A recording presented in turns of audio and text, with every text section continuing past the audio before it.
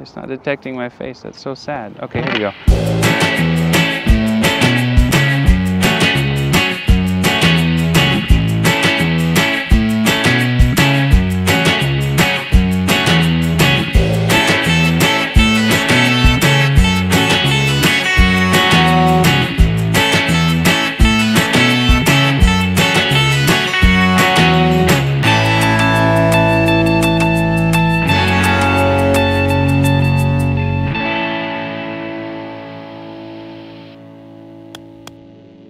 If you watch enough YouTube photography videos, you will notice that hard light, like this direct sun, is not always the most ideal thing to shoot in.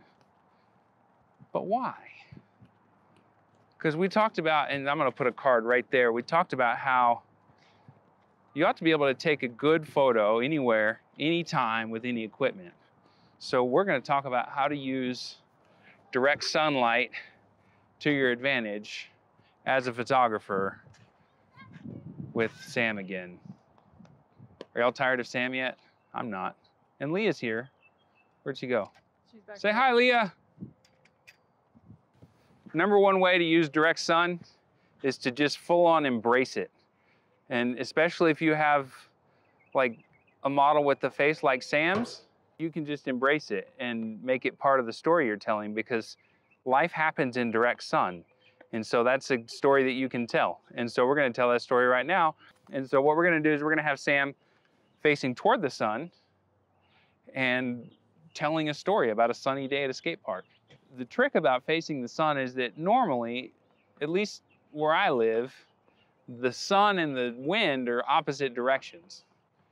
So if you're facing into the sun, the wind is coming at you from behind, so you got to do something with your hair. We have her hair up in kind of a sporty ponytail because that's going to keep it from blowing into her face, which is not attractive. We want to see her face. Her face is lovely.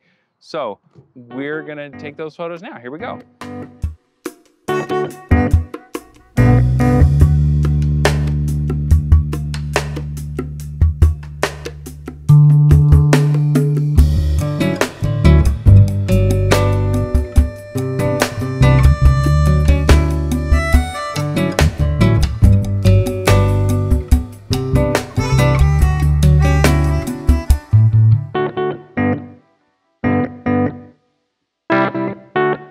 The next thing you can do in open sun is get out of open sun and find shade.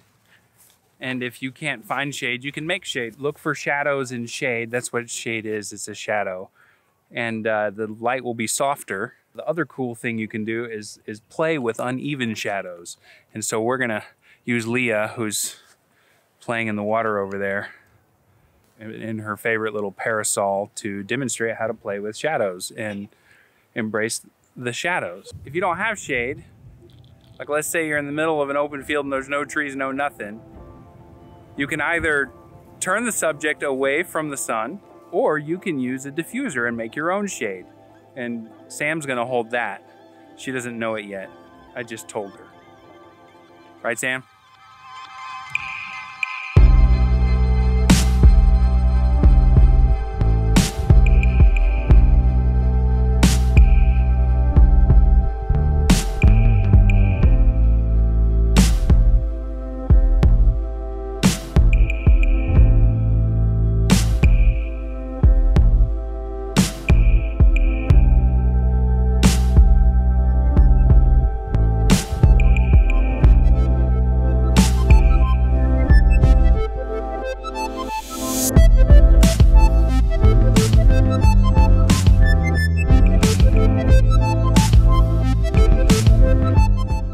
Another way to cope with direct sun is to fill the hard shadows with another light source. So you can use a reflector, which I've used and I keep in the truck just in case, but I really don't like reflectors because they're just harder to control. So we're gonna use the strobe today. It's very inexpensive where strobes are concerned, but it's powerful enough to fill the hard shadows.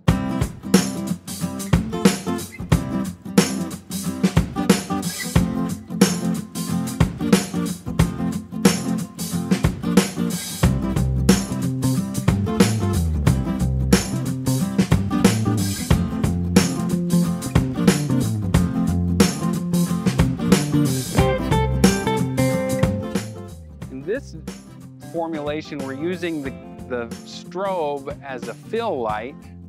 But if we turn the strobe up and we make our neutral density filter darker, we can use it as the main light. This is what that looks like.